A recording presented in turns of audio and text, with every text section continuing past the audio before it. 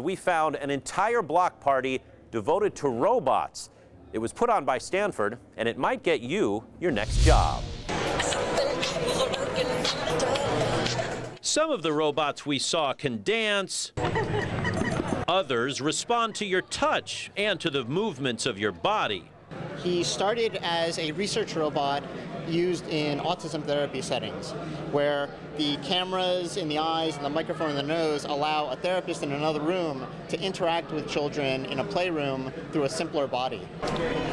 But whether they're small or big, they all serve a purpose here at Stanford's 3rd annual Robot Block Party, a chance to gawk and glimpse into the future. Using the joystick, they can press the buttons and then watch their program in action. Like a video game. Like a video game, except they're actually doing the coding, and then they can actually see the lines of code. Yes, this being Stanford, there is a larger purpose here. The robots will follow you around, but the companies represented hope students will follow them to their next career.